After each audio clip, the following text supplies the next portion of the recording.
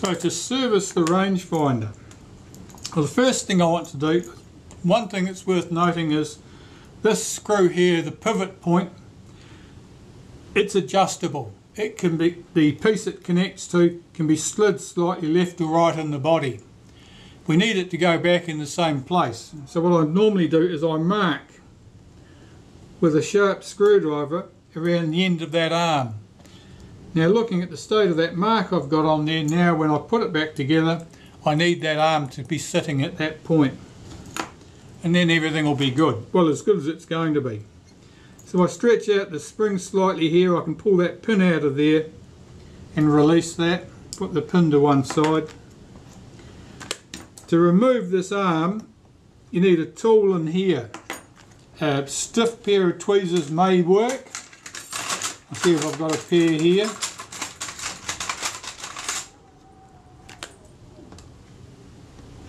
Depends how enthusiastically it's been tightened. Yeah, it's going to work today. You can unscrew that.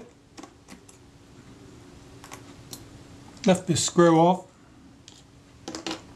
Underneath that screw, we've got a wavy washer. The arm can come off now. It's got a brass or bronze bush through here. Now that's slotted. Basically it gives a bit of spring tension so that it will take up the slot. I'm just going to put a scratch across that and across the arm so I can put it back in exactly the same position from where it came from. That'll help keep everything aligned correctly.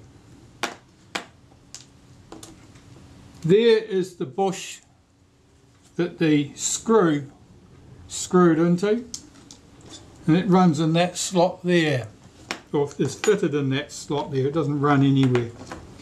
The prism on the end, two small screws hold that in place.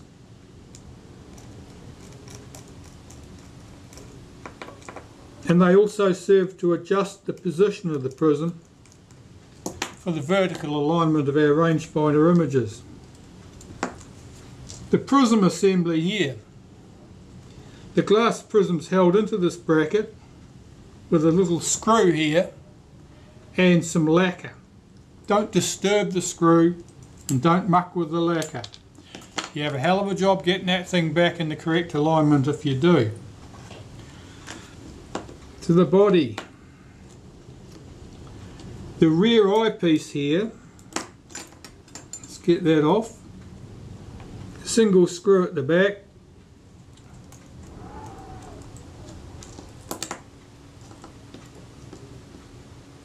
That bracket will lift off, and there's that glass at the back. Now it's flat on one face, the flat side should be outside, the convex shape should be inside. Don't mess it up, you won't like the result. Now to clean the rest of it, I remove this screw and that bracket from the side. This is quite complex in here. There's a spring tab here, I'm sliding that out. Here I've got a glass with a mirrored frame lines on it and a black mask. That comes out of that central slot there. Now the mirrored frame lines face to the front of the rangefinder. They're on one surface of the glass, they're not on both, and it needs to face to the front. This component,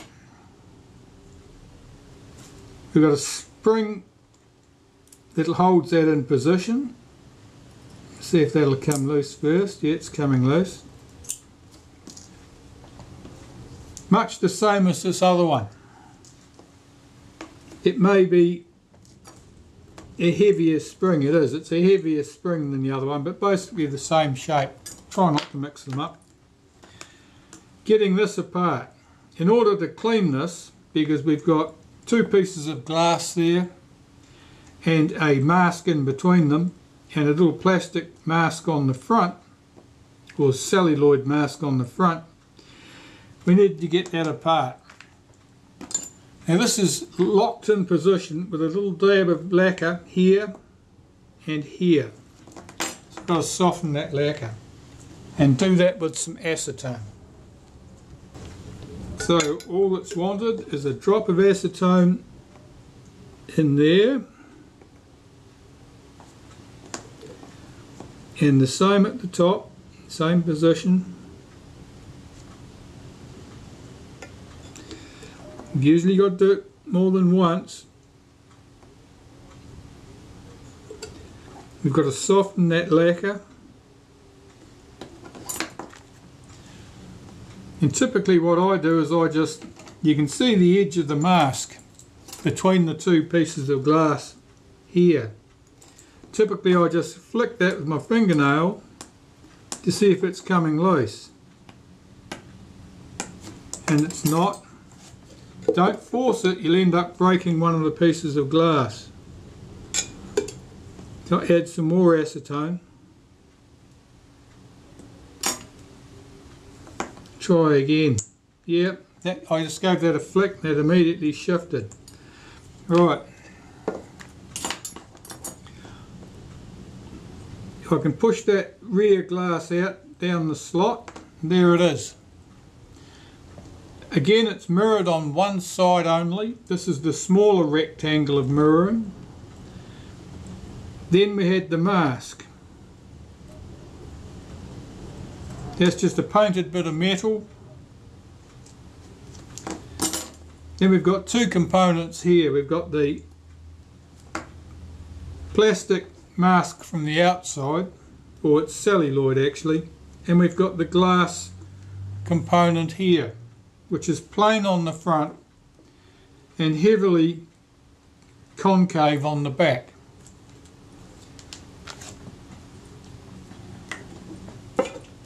So these components, or the components from the front that had the lacquer on them, need to be cleaned of all traces of that lacquer, because now we've managed to spread it all over the place by melting it with the acetone. So I'm wiping those components with some acetone now on a cotton bud, particularly the edges of the glass, the thin glass here with the mirrored lines on it.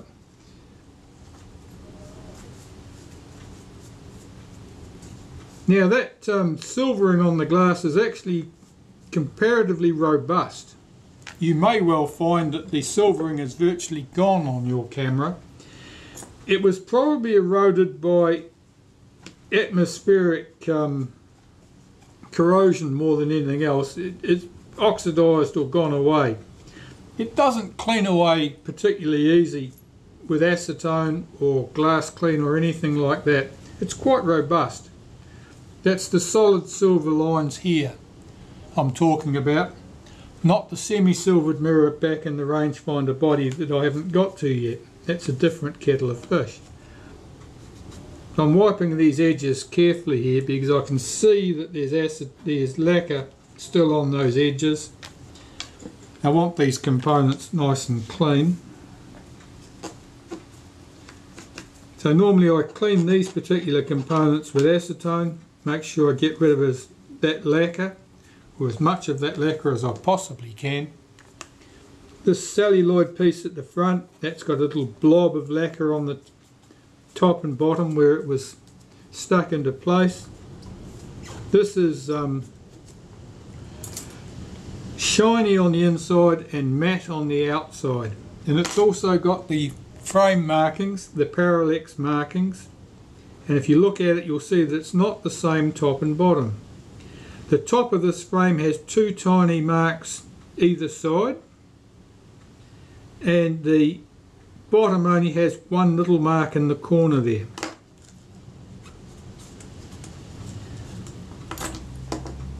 That's nice and clean, that's ready to go back. And that only leaves me this little painted part here, and here I've got to be reasonably cautious because if you overdo it wiping that with acetone, you'll wipe the paint off. So all I'm wanting to do is just get rid of any of that lacquer that was stuck on there. That's good. So those components are good. The rangefinder body, all that's left in here now is the semi-silvered mirror. Now the surface facing to the front of the camera is glass. The surface facing to the rear of the camera, to the eyepiece, that's the semi-silvering. Don't touch that surface. If you touch that surface, you will not like the result. You'll end up with a nice clear piece of glass and you'll have no rangefinder image. This is quite clean and it doesn't really require an awful lot of work from me. I'm going to clean it in the ultrasonic cleaner anyway, because I do it at the same time as these pieces of glass with the frame lines on, and I'm making sure that I have got this in the right way.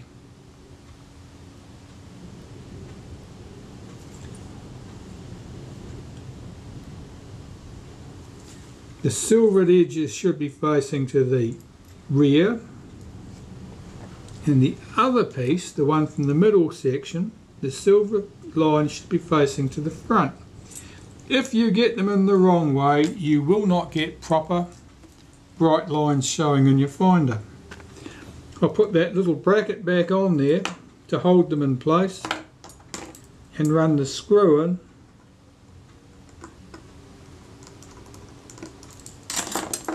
That's ready to go in the ultrasonic cleaner now. It doesn't get long in the ultrasonic cleaner.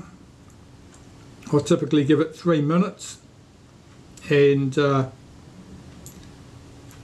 glass here is all fairly clean anyway, with the exception of the semi-silvered mirror. It looks a little bit dusty, but it's certainly not bad. That should clean up fine. So the ultrasonic cleaner for this lot. I'm sure I've done this somewhere on a video of how to service the rangefinder from the 3C.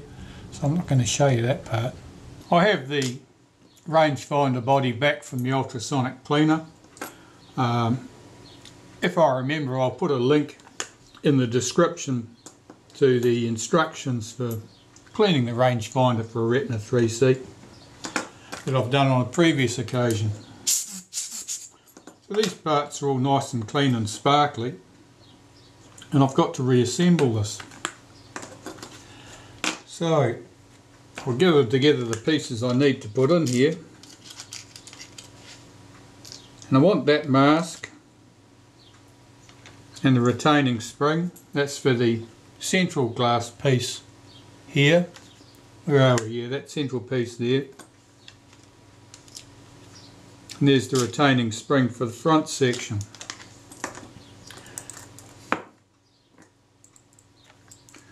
I'll start by removing this screw from that retainer. Flick that retainer off. I'll check that I've got my pieces of glass round the right way, that the silvered face is indeed facing the front in this case. You can tell which surface the silvered lines are on if you look closely enough. A mark there, I'm not sure what that is, or whether it will go away. That looks good. Yeah, I'm confident I've got the silvering on the front there. The rectangular mask slides behind that, and its retainer, which is the thinner cross section retainer, slides in there and holds that in position.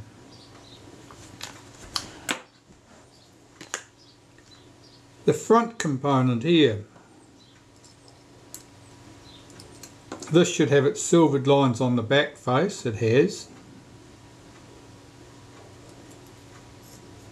Just make sure I blow any residual dust off that surface. That looks good.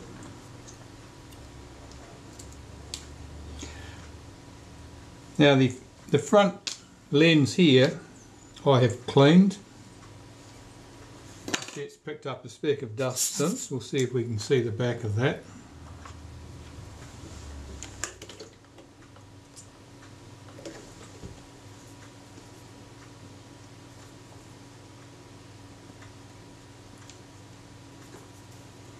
This is the concave side that I'm cleaning here. And on the concave side I fit the mask. The mask clips over this like that, and the whole piece slides in the front of that glass piece I already had in there. We have the parallax correction mask here, the one that has the little lines. At the top, which is here, there's two tiny ticks, one either side and one up in the top corner. That's the top face. That slides in. It goes to the dull side. It's dull grey on one side, that faces the front. The shiny side goes inwards. And I can put its retaining clip in place. That was the heavier of the two retaining clips. And then this retainer goes on the outside.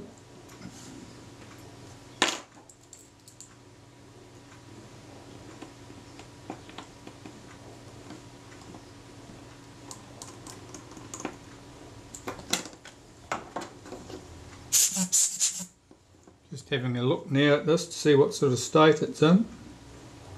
It all looks good. And at the back we've got the rear piece, the eyepiece here. It's retaining mask, and that's held in place with a screw. So that I need to clean first. Normally by the time you've dismantled it this far, you've managed to get a fingerprint on that piece of glass, or at least I do. I can never get near a piece of glass without leaving a fingerprint on it.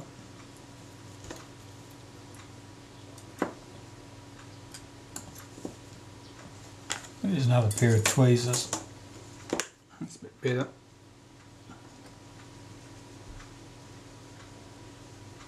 The side I'm cleaning at the moment is the side that's virtually flat. That goes to the rear, goes towards the eye. The side that goes into the rear of the rangefinder here is convex.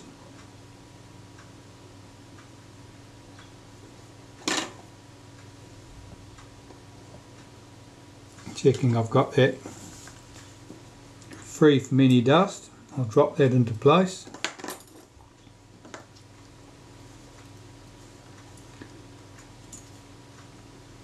Mask fits over the rear of it. It's held in place with a single screw.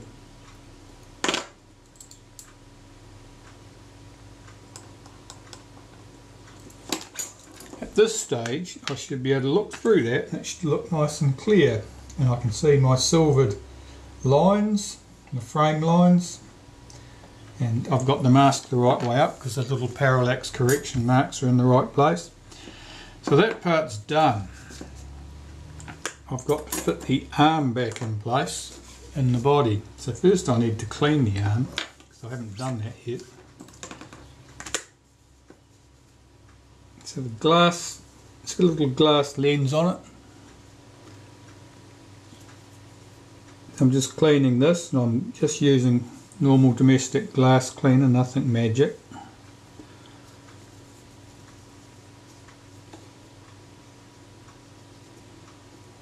I'm checking closely to make sure it is in fact clean, and I haven't managed to wipe a lot of grease in there or done anything else awful. I'll take a bit of naphtha and I'm going to wipe the frame there where it fits onto the rangefinder body.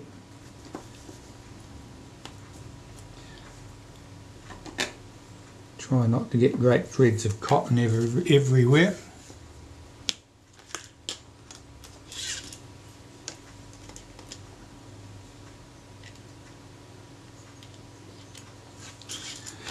These are the components that hold it to the body, and I'm just wiping these. These ones are particularly clean, unusually so.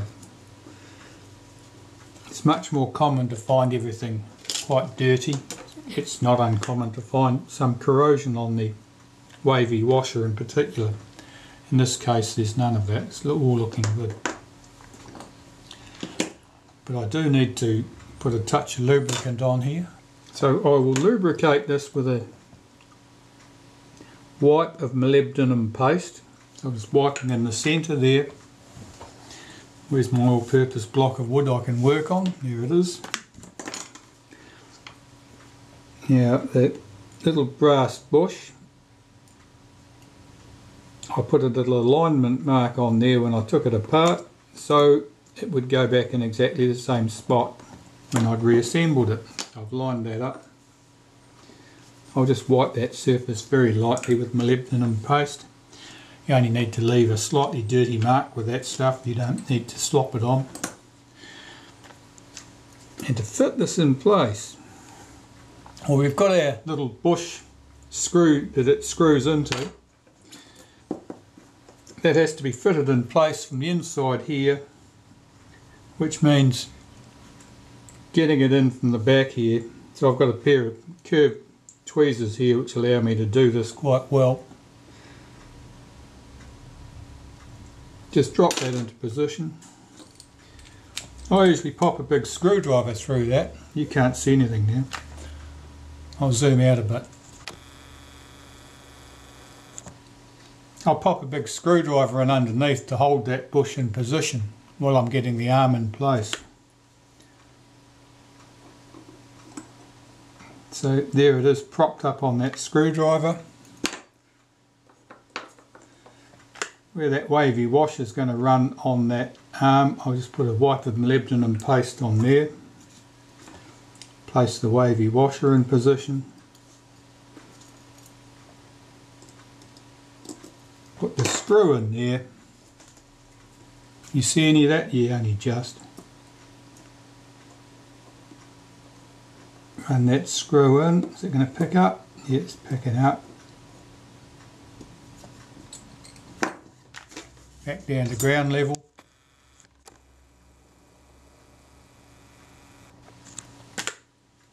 Check that the arm moves freely. I haven't got that tightened yet. I'm watching my alignment mark here at the end that I scratched on there before I took it apart. That should be just visible and no more. It's about there. And I was able to loosen this using a pair of stiff tweezers, and I'll tighten it the same way. Check that that moves freely, it appears to. And I've got my return spring which needs to fit in here. Of course you can't see any of this because I'm stretching that spring out, and drop that pin in position at the back. Check that that moves back freely. That's good. I haven't even managed to put a thumbprint on the back of the viewfinder yet. I'm doing very well. The last piece of this puzzle is the prism that goes on the end. So I'll inspect this. There are three faces of the prism to clean. At the back, at the front here, and the inside. So, taking another cotton bud,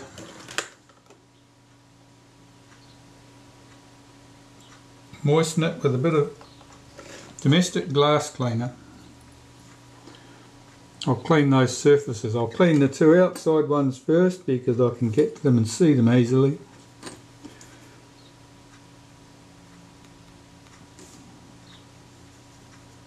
There's no silvering on this prism. It relies on what do you call that, total internal reflection, to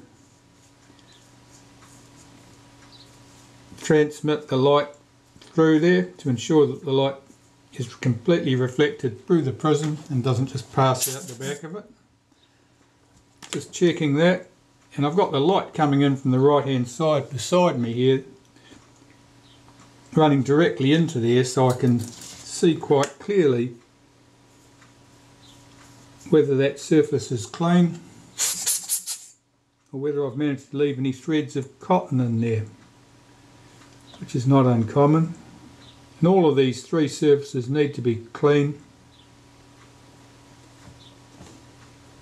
Just seeing a mark there.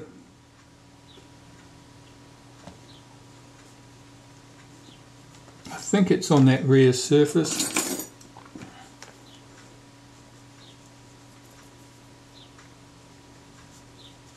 The prism is held in place or locked in place with a touch of clear lacquer down both sides. That lacquer sometimes extends further than it might do, should do. There's certainly a thread of cotton in there.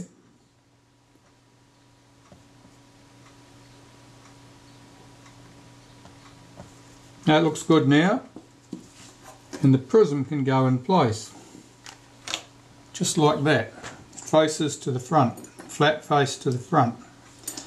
The two small screws run in from the top, and these screws adjust the angle of that prism, and in doing so you can adjust the vertical alignment of your rangefinder images.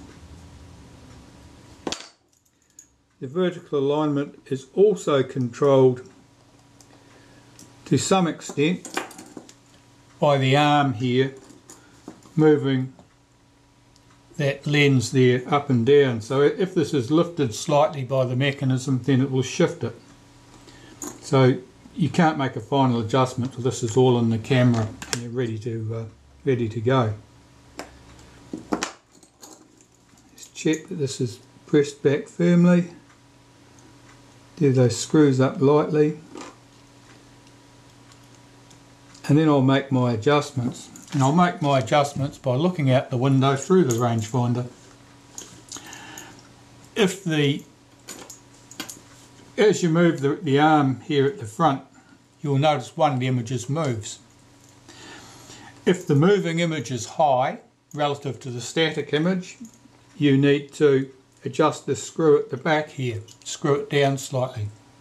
If the moving image is low relative to the fixed image, you need to screw down the front screw, and obviously you need to shuffle between the two screws to get the position correct and have that prism held firmly at the same time. So I'll just check that now. The moving image in this case is high, so I'm just going to tighten that screw at the back and check again. It's still high. I'll slightly slacken the front screw, tighten the back screw a bit more. I think that's probably moved it too much. Now it's low. Let's move the front screw, tighten the front screw up. There's obviously a bit of play there. Now that's correct. So my vertical alignment is correct. My horizontal alignment is not. Looking at this, as the rangefinder returns to the infinity position, I can see that it's coming back further. I haven't fixed, remember that we dissolved the lacquer that was holding this in place. Now that holds this whole front lens assembly in position, and holding the front lens assembly in position means that it stops that shifting. If you shift this lens one way or the other way, you will shift the horizontal alignment. I'm just going to press that lightly across and see if my horizontal alignment is improved or whether it's worse. Looks like it's slightly worse. Let's push it back the other way.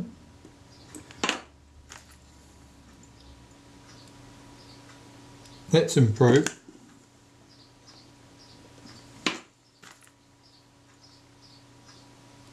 And that's virtually bang on there. So without having made any adjustments to the screws here on the arm, my alignment is just about spot on. So at that point I am going to put a drop of lacquer in the centre there and under there. Leave that to set, and that will stop that lens from being able to shift in the body at all. And that will mean that when I make my final adjustments, the adjustments will stay. So for the lacquer, I'm just using some clear nail varnish.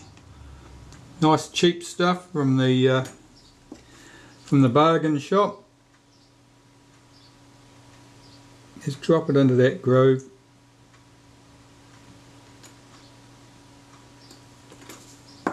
And do the same at the top. And I need to put a bit of acetone in my nice cheap lacquer because it's a bit thick.